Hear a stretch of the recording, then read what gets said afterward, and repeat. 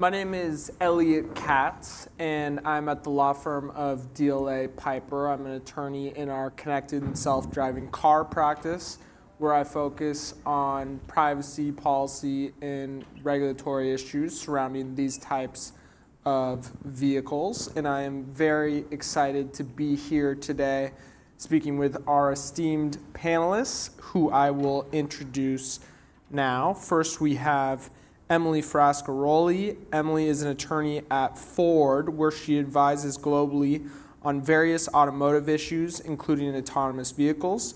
She also teaches a class at the University of Michigan Law School on legal issues surrounding autonomous vehicles. Ian Adams, next to Emily, is a senior fellow at the R Street Institute, a think tank whose mission is to engage in policy research and outreach to promote free markets in limited, effective government. At the R Street Institute, Ian oversees matters related to next-generation transportation. Next to Ian, we have Stephen Sheffy, who is an attorney in the public policy development area of Allstate Insurance Company's Government and Industrial Regulation Division, where he has worked extensively on matters pertaining to AVs. And finally, last but not least, we have Peter Leroux Munoz, who is the Vice President of Technology and Innovation Policy at the Silicon Valley Leadership Group, where he heads the leadership group's federal and state efforts on technology issues, including AVs. So before we dive into the questions, I think part of my role here is to kind of set the table. Of course, we're up here talking about autonomous vehicles. Why is this important? And I would say, why is this conversation and other conversations like this really, really important?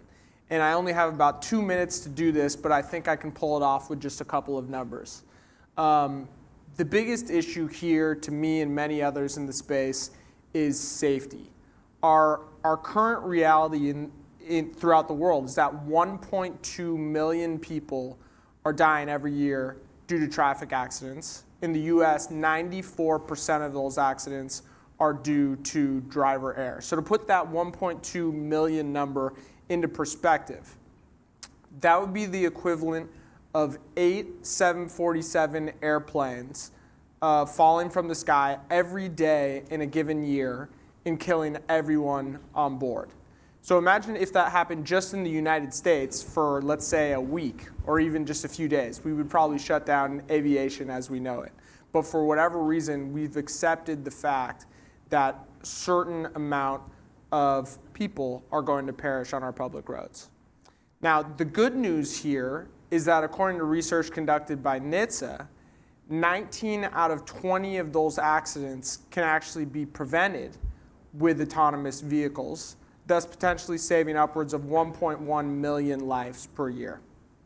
And so that is just one of the many reasons that I think this is a very, very important thing to be discussing, not just in this room, but obviously within state and federal government as well. So with that as the backdrop, let me dive into some questions for our panelists. First question.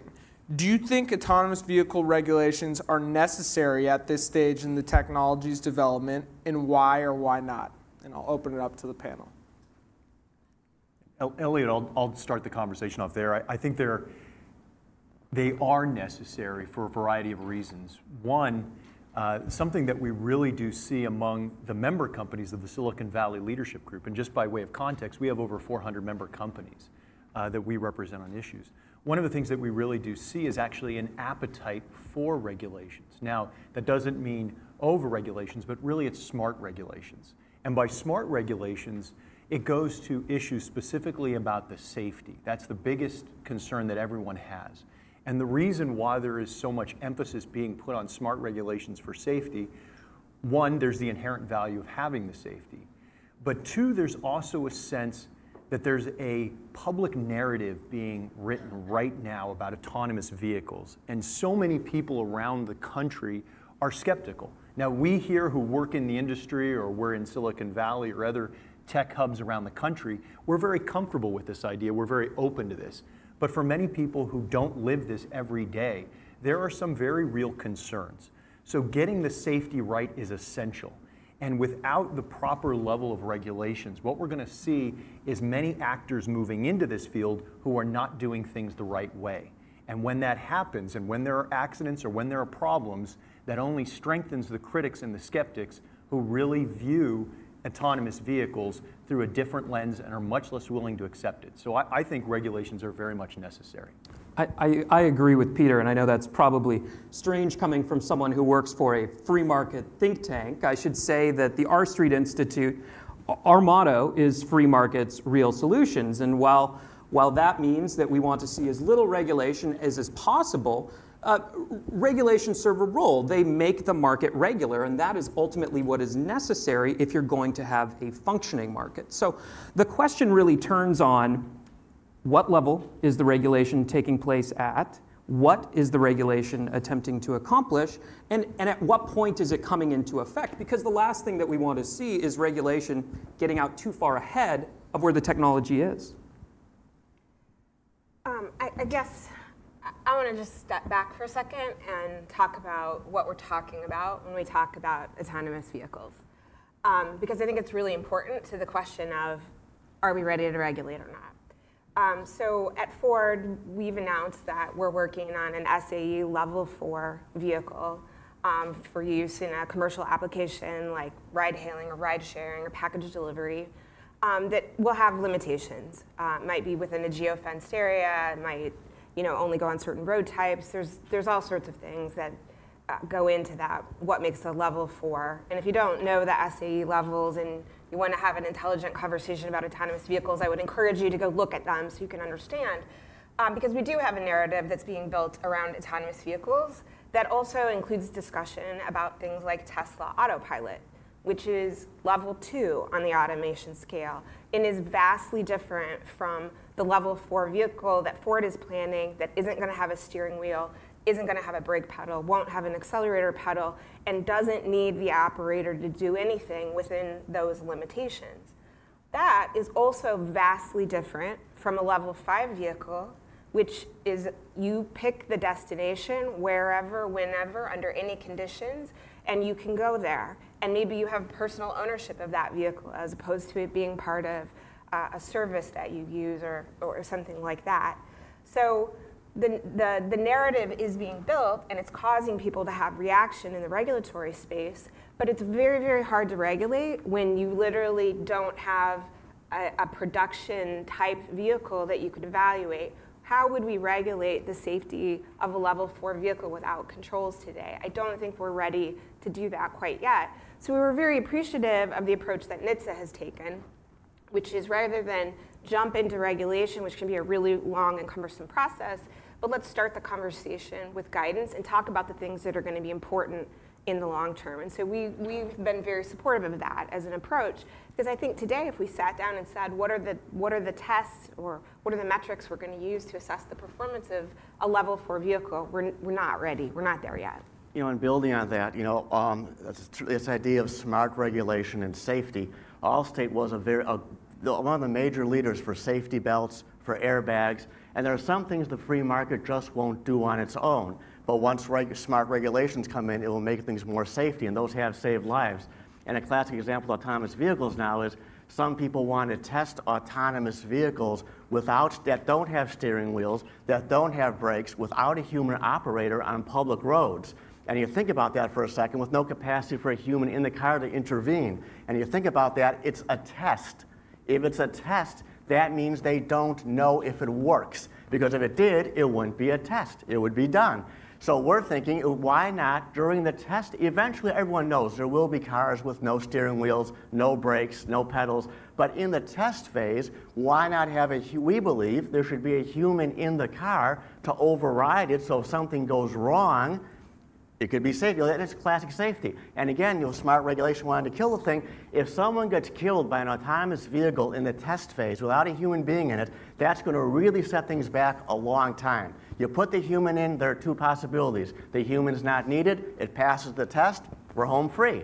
The human intervened, then thank goodness no one was killed, and testing proceeds on a more rational basis. That's a classic example of where smart regulation, and it's all about saving lives, where smart regulation can come in and actually make it easier for the free enterprise system to flourish. So a couple things.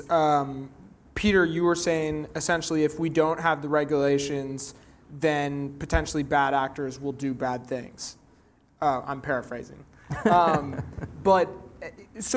I actually do think that we need regulations for a slightly different reason. I actually think that all of the clients that I work with, especially traditional automakers, they think about safety 99.5% of the day, maybe even higher. I'll ask them questions that are unrelated to safety, and they'll answer with a safety answer.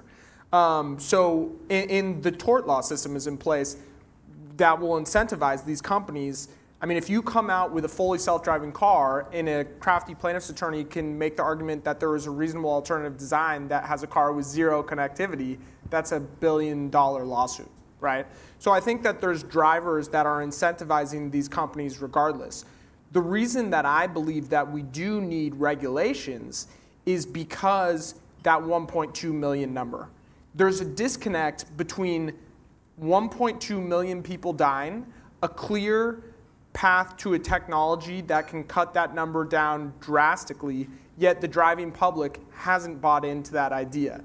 And I think if we don't have regulations and it's just the wild, wild west, they will continue to not buy into that idea. So I think part of it is that we need regulations so that the driving public feels safe, that they're coming into something that is a regulated space. And then one thing that Emily mentioned, which I agree with, she mentioned the level 2 vehicle that crashed and ended up killing the person who was in the driver's seat. And I, probably like most of you on the panel, was kind of pulling my hair out the next day because even big media outlets, essentially the headline was self-driving car kills person, which couldn't be further from the truth. It's nowhere near a self-driving car. It's a level 2 vehicle that was being operated by the human as though it was a self-driving vehicle. But the fact of the matter is, if it was a level 5 vehicle with V2V, that accident probably doesn't come within 1,000 yards of taking place. So it was a frustrating happenstance. But anyways, let's jump into the next question. Well, can I just pause for a second? Sure. I had this exact conversation with somebody last night. Having spent the last 20 years working in one of the most heavily regulated consumer product areas that you could work in, I don't think it's the wild, wild west. NHTSA has massive, massive enforcement authority. It's not all about did you meet the FMVSS or not. The criteria is there an unreasonable risk to motor vehicle safety? That's illegal. To put that out into the market. If it's already in the market, you have an obligation to recall those vehicles. That's on every manufacturer. So I take issue when people say if we don't have any regulations, we don't have any control over what people are doing, because NHTSA has that authority, and they flex their muscles in that regard every day of the week. Sure, and I couldn't agree more. Obviously, we work on these issues every day. We're in the space, so we're cognizant of what's actually taking place. But to the general public, I think they need to see states or federal actors, stepping in to have that level of comfort. So I don't know that I agree with you, Elliot. I know, when President Obama authored his op-ed in the Pittsburgh paper right before Uber launched its testing program there, he said that it was going to be necessary to build consumer confidence, to have safety regulations, to have sensible regulations. Of course, there are all kinds of regulations already in place. But I would also say consumers having not had any experience with this technology, well, here's an example. When folks were asked, do you want an iPad? And then the iPad was described to them. People did not want an iPad. They did not understand the role that it would play in their lives. And I understand vehicles are different, but every time there's a study that comes out that suggests that the public is very concerned about autonomous vehicles and will not adopt the technology, I just think to myself, well, it's really hard to know until you've had experience with the technology. Anyone else want to weigh in? Okay. Second question, what do you believe is the appropriate balance between state and federal regulation? So, I mean, I probably don't have an answer to that exact question, but when we have the conversation about do we need regulation now, one of the things that we have to take into account is the fact that we have states struggling in a space that's traditionally been something that's been regulated at the federal level, which is vehicle performance in terms of safety. So we have this classic relationship. The federal government regulates vehicle performance and vehicle safety through FMVSSs and the Safety Act. States typically regulate safety of drivers. They do licensing, they do insurance, they do things like that. Now we're in a situation where we're talking about the driver will be the vehicle. You're going to have a virtual driver. So there's understandably confusion about who's going to regulate the driver when the driver is a virtual driver, and states are clearly struggling with this.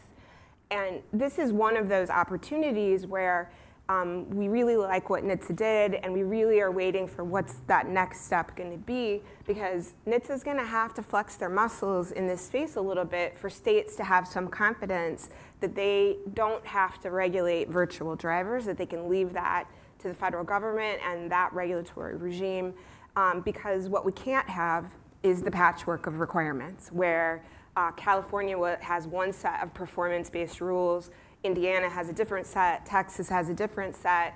There's a set of tests or metrics or things they have to perform that makes it impossible for a manufacturer to design a product that can comply with all 50 states' rules. And I'll build on Emily's point there for just 1 second. I mean, I thought the NHTSA guidelines with the flexibility and almost the voluntary nature of those as serving as kind of an example for states is good in the sense that it does provide that leadership for states to look to. And one of the things that I've seen in working with our own state legislature here in California is that the legislature is very good at legislating. And that's good sometimes and that's bad sometimes. And certainly no disrespect intended to them, but these are very complex, very technical issues. And for legislators who don't have the background to kind of wade into that territory and to start legislating in that space, or our own state agencies in a regulation sense, that can be very tricky and cause a lot of unintended problems. So I think I like the fact that, again, the NHTSA guidelines do serve as an example. They do give the confidence to the states, and they provide a means kind of going forward. It's a nice starting point in that space. So the leadership that the guidelines undoubtedly provide, and I do like the voluntary nature of them, particularly given that if we are, I mean, as you say, if we are to have prescriptive regulation at this point, it's not going to address exactly what we need. But at the same time, the guidance has to be on point, and it shouldn't be having unintended consequences. So for instance, right, the guidance is voluntary, and yet California and its proposed regulations currently requires companies to certify their compliance with these voluntary guidelines that were not drafted or promulgated in a way that we would be comfortable with having them become mandatory. So you're stuck in sort of this interesting situation. I don't know how developers and OEMs plan to comply with that, just because we're giving a lot of power over to these regulatory bodies in terms of their judgment of what compliance actually entails. Yeah, I totally agree with you. You can go look at Ford's comments with regard to earlier drafts of the California rules, and this was one point that we took up in particular. Because we haven't been through a rulemaking process with NHTSA, we don't have that certainty, and we haven't had the opportunity to object. And frankly, the guidelines themselves are, when you think about setting up a compliance program for the guidelines, I'm not sure what you would do because they're not very specific. Right. And so I totally agree with you that the converting a voluntary process into a mandatory one kind of takes away the point of having the voluntary process to start with. Right.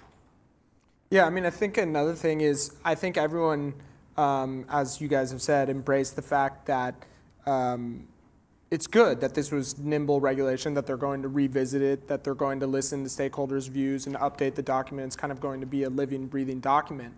But at the same time, Emily, you hit on the fact that traditionally the feds regulate the car and states regulate the driver, but now there's this gray area because the driver is the car, right?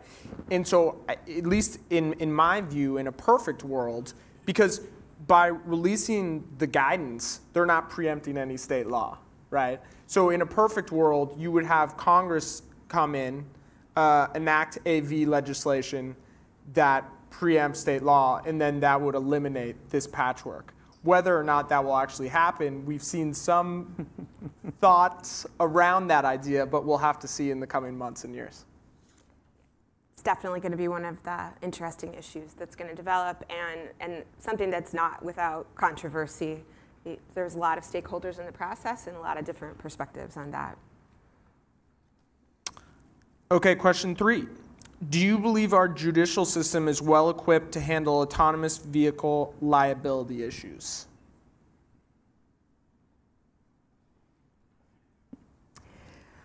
All right, I guess I'll be the brave one. I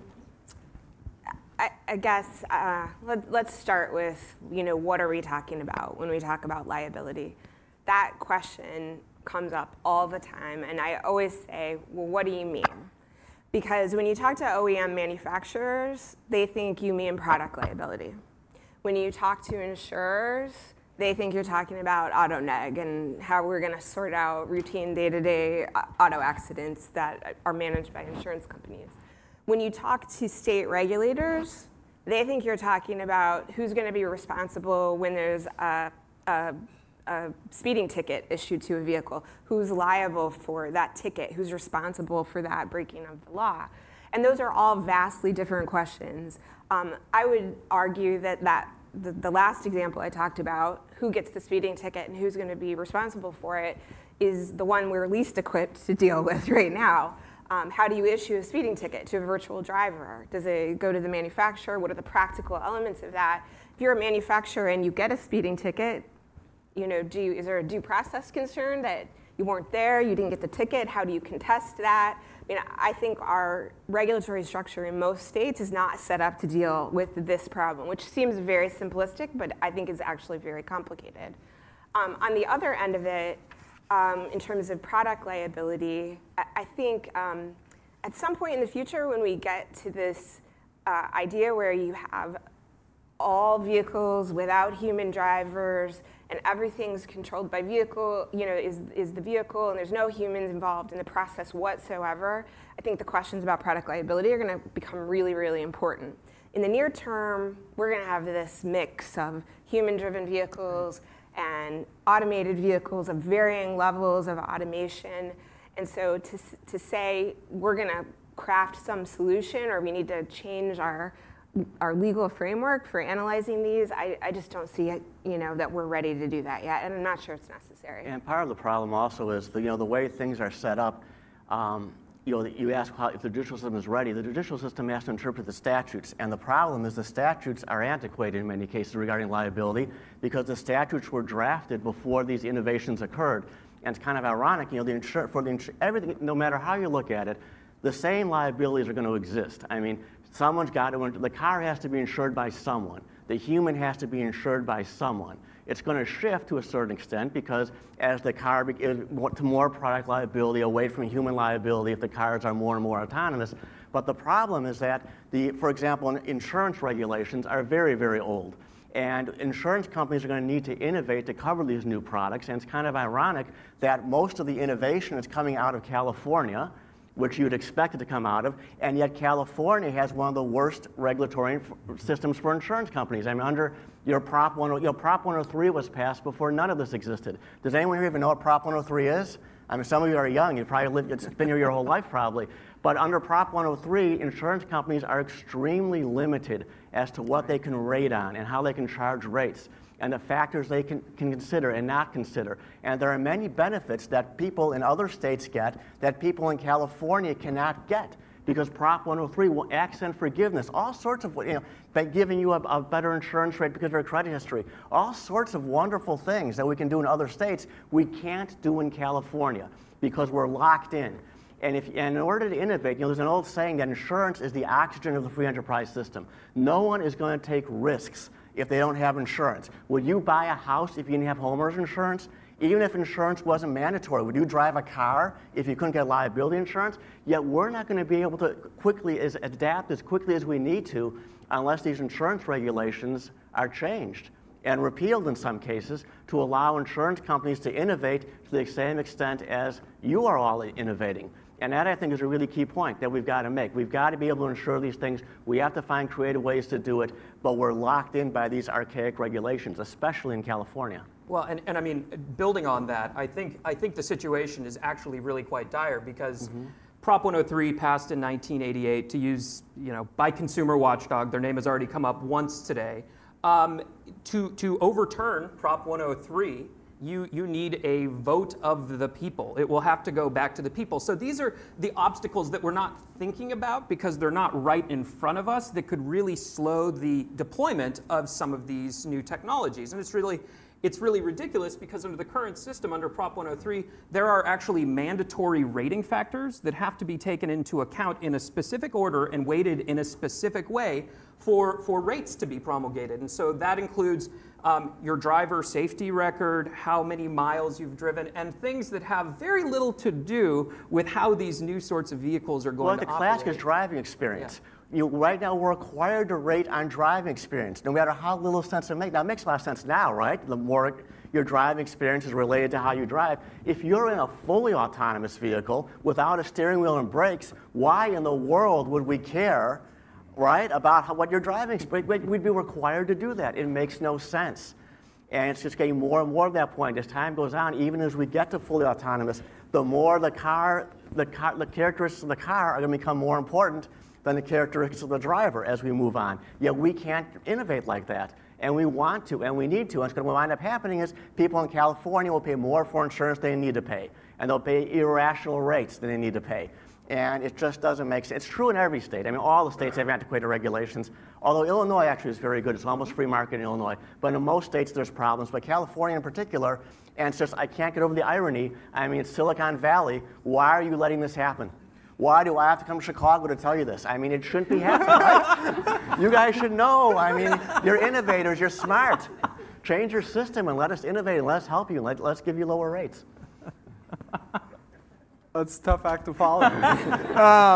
Let me ask a more specific question. So some OEMs have come out and said if they have a fully autonomous vehicle that's driving in fully autonomous mode and that vehicle crashes, they will be on the hook in terms of liability. Now, let me ask kind of a law school exam question, hypothetical. Wow. What if, and I'll make it short, what if that vehicle, so all the vehicles are going to get over-the-air updates to fix issues in the vehicle, right? And so let's say that the OEM sends an over-the-air update and all the owner of the vehicle has to do is press accept. And he or she does not press accept. And then the vehicle ends up crashing as a result of the fact that they didn't press accept to that over-the-air update. Who would be liable? Well, it'll take a pretty heartless auto manufacturer to deny liability just because they forgot to press accept, right? You would never do that, would you? I mean, come on, Ford cares, right? Have you driven a Ford lately? Would you do that?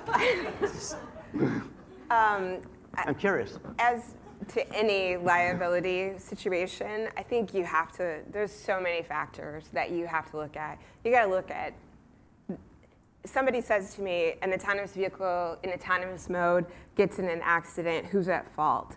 There's so many questions I want to know the answer to, right? You can't do these things in a vacuum. Even those manufacturers who've made some of those statements, when you really look at what they've said or what they say, after the fact or when you talk to them, what they're really saying is if the vehicle's in autonomous mode and it's the vehicle's fault, we'll be responsible, which is common sense, right? That's what any manufacturer would say. If we're at fault, then we're responsible for it. Well, that's the law as it exists today. Exactly. Right. So I think we just have to be careful about putting too much obligation on anyone in any fact pattern without having all of the questions answered. So I'm not going to answer your question because there's a lot of other things I'd like to know. His question. But maybe that goes to just a quite simple negligence analysis of the situation, which is what would a reasonable person do in similar circumstances? You get the updates that come in, it has updates every so often, and you simply have to press accept. What would a normal person do in those kind of circumstances? Maybe it becomes that easy a question. And that was the answer I was fishing for. So in other words, I believe, and I think from what I've heard up here today, that most of you believe that our current legal system is pretty well set up to tackle these issues. I don't want to put words in anyone's mouth, but I think that's... Well, there's a lack of certainty in today's legal system. I mean, you're right. Ultimately, it is set up. I mean, it's going to evolve, but there's a lack of certainty right now, which is a bit of a problem as well, and it's going to get ironed out. And the other thing I just want to make sure we touch on, which kind of relates in all seriousness to the accept thing, is there's also the risk of hackers.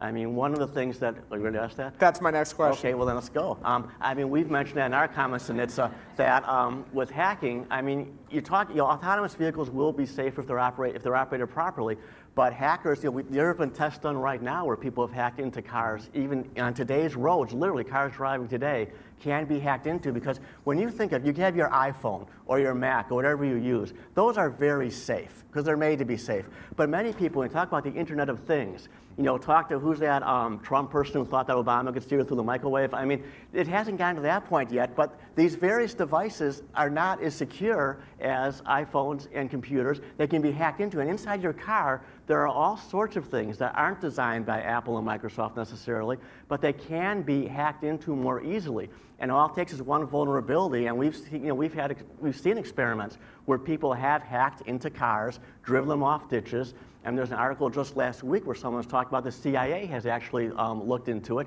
because that is almost a perfect way to assassinate someone, to break into a car. And as they become more and more autonomous, hacking becomes a bigger and bigger risk, both systemically and individually. And that is something we've really got to have very, very strong cybersecurity standards if we're going to do this, because that could be equivalent to a huge catastrophe. So that's a perfect segue. Question 4. Many believe that autonomous vehicles present a rich attack surface for cyber attacks, I would say Stephen included. Where do you believe liability will rest in the event an autonomous vehicle is hacked? So I think in that circumstance that we were talking about, again, just to get to your earlier point, you're right. As more and more devices kind of come online, whether they're phones, refrigerators, homes, cars, whatnot, that attack surface increases, and there are more areas of access for the malicious actors. So building that in, how do you build defense in by design? It's not simply building a car and then after the fact saying, wait a second, we forgot about the security component, let's go back and graft something onto that. But how do we actually bake that in along the process? I think that defense by design certainly has to be a part of the process. The challenge with trying to regulate that is you're trying to hit a moving target, because the attacks and the nature of the attacks are constantly evolving. So mandating a specific requirement, you must be certified or self-certified that you are able to defend against this type of attack, whatever that might be, that's simply just not realistic. It'll be outdated by the time it comes off the fleet. That's going to be challenging. So I don't have an answer as to what that looks like, but I would caution regulators against trying to simply present a laundry list of things that have to be checked off in terms of security. Yeah, just real quick, following up on that point, I was recently speaking with a security researcher who made the analogy to drug testing in the Olympics for cybersecurity. He said the people who take steroids are always one step ahead of the testers, because what the testers do is they say, oh, here's this new drug, we should create a test around it. And it's the same with cybersecurity, is the way that he looked at things. Yeah, it's exactly the zero-day exploit. It's an exploit that hasn't yet been known, and so how do you defend against something that you don't even know exists? Sure. Sorry, Emily. No, I couldn't agree more with both of those statements. I think to talk about the liability aspect for a second, as a defense lawyer for the last 15 years, my initial reaction is, oh, now we're responsible for the malicious criminal behavior of third parties who try to break into our vehicles. If someone walks by your car and puts a rock through your window and steals your wallet or steals your car or does whatever, is that on Ford Motor Company to be responsible for that? But I do think cybersecurity is different. It's a different environment. People have different expectations, and I think it goes back to the question of reasonableness. OEMs can't do nothing, right? We have to think about the cyber problem, not just from protecting ourselves legally, but it's just the right thing to do for our customers. But the moving target of what is going to be good enough and what's going to be judged by any particular jury to be good enough is a really interesting question. And we don't have a lot of case law or examples to look at right now to help guide us in that space. But I do think most auto manufacturers are taking a responsible approach. We're doing things like joining the auto ISAC so we can share information about threats, and proactively looking at what are the best practices and things that we can do to help secure our vehicles, because it's important for our customers. And that area, that's one area where actually the enterprise system could work to a better extent, because in today's world, people buy software to protect their computers, for example, and I'm sure that consumers will look into just how cars are manufactured and take into account the risk of cybersecurity. I mean, different people, just like in today's world, you can buy different types of computers at different levels of security. And that can be, and I'm sure, and probably, and I can't say for certain because it hasn't happened yet, but insurance companies, in today's world, we do rate where we can, where we're allowed to, on the safety of the vehicle itself. You have anti-lock brakes, you might get a discount in some states. If you have, certain other safety standards in your car and a high level of cybersecurity, it's conceivable some insurance companies might decide, you know what, maybe you get a discount if you have certain levels of cybersecurity in your car, because if you don't, it is a greater risk. It's a little problematic, though, because one of the problems with cybersecurity, as opposed to talking about problems with an airbag system or something mechanical, when you talk about what the vulnerabilities are and problems with cybersecurity, you are instantly creating sort of the roadmap for the bad actors to know this is the place where I should go.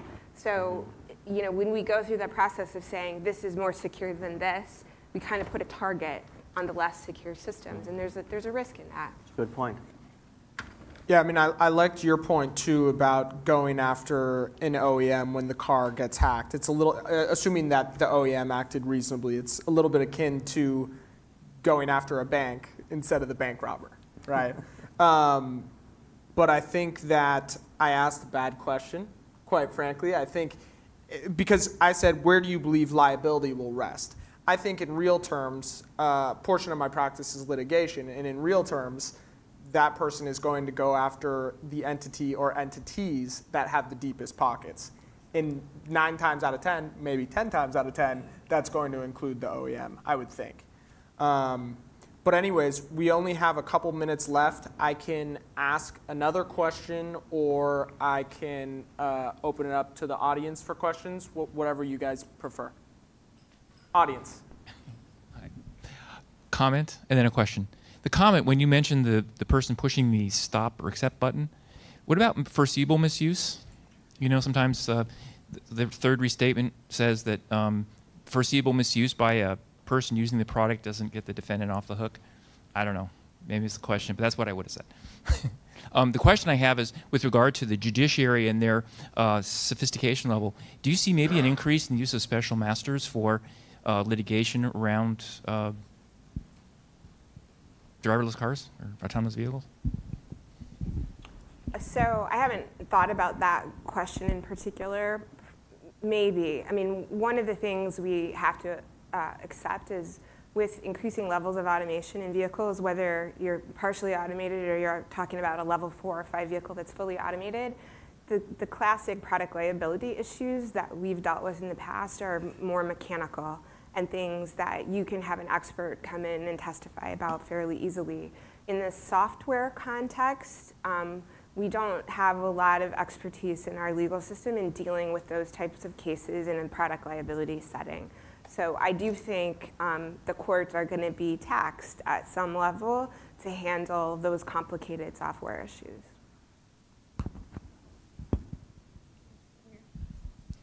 So I guess my question is whether or not the hacking incident is something that is viewed as an insurable, rateable risk.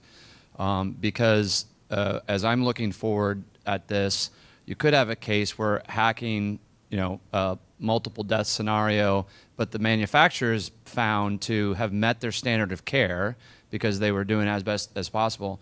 And if the insurance companies don't feel that they could rate it properly, because how do you do that? You could end up with a situation where who then pays for the damages? And I don't think our regulators or policymakers are going to let a situation occur where somebody isn't paying for for that response. So, You know, that's a great question. The short answer is there is no answer. The longer answer is a good analogy to that. There's some things are uninsurable, and some things people do and bear the risk. It shouldn't, like a classic example is flood. Typically things that are uninsurable are things that happen all at once to everyone in the same place. So for example, on one end of the spectrum, auto accidents are insurable because one car might crash, but it'll be 1 out of 100. And if one car crashes, they're not all going to crash. At the other extreme is an earthquake or a flood. I mean, if that happens, it happens to everyone at once. There's no pooling of the risk, the whole risk is gone at once. And typically insurance companies either exclude those and they don't pay for them, and that's the way it is, and that could be true of hacking, or if we're allowed to charge the price we need to charge, I mean, in theory, everything can be insured if we're allowed to charge the price it truly costs to insure it. But in the real world, the cost of some things are just too much. And we see this in flood insurance right now. I mean, the flood insurance program is $24 billion in debt. And Bigger Waters passed, and it put it on the path to fiscal solvencies. Congress knew full well what it was doing when it passed it, but then homeowners in certain areas, like Louisiana, began complaining when they got massive rate increases. Well, if you want to be fiscally solvent, you're going to have to see rate increases, and Congress then repealed the key parts of it, and now it's still insolvent. So with hacking, we just don't know how prevalent it's going to be. It might be uninsurable, it might not be. Again, a lot of it's going to depend on product liability. Assuming the manufacturer was reasonable, and I don't think anyone would suggest that a manufacturer could be expected to stop every conceivable type of hacking. It could still be insurable if it happens every now and then, but on the other attempt, you have a terrorist attack, for example, where someone decides you're going to wipe out the entire system and shut down every car in a whole area.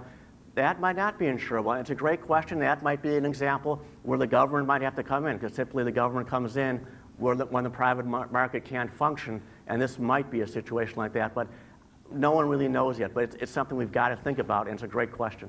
I think it's necessary to embrace regulatory flexibility at the state level, particularly with departments of insurance, just so that we can start to examine these sorts of things, because if the department is not going to approve that as potentially even a rating factor, then it's a moot question, and you might have some incentives get misaligned. Hi there. I want to go back to a comment that Mr. Sheffy made about testing versus deployment. And we touched already on how this sort of blurs the line between what the driver is and what the vehicle is. And so when you're talking about licensing and preparing a vehicle for the road, that blurs the line between state and federal responsibility. There's a similar blurred line between testing and deployment, especially when systems are on a fleet-based system and are learning constantly. And those updates will be happening frequently. They may be happening over the air without needing to be accepted by an end user, especially if it's a managed fleet. Is our regulatory system and our judicial systems prepared for that type of deployment? You know, the judicial system almost by definition is ready for anything. They'll just take what the law is, and if there's no law, they'll make it up. Do we have a good system? And that's an example of a federal standard, possibly. The updates will have to come, but it's going to really depend on what the states have. And today, if there is no regulation, we're ready for it. The question is whether it's a good idea or not. And again, that's a classic example of a question I don't think has been answered yet. And it's got to be answered. But if you want a quick answer, the judicial system is definitely ready.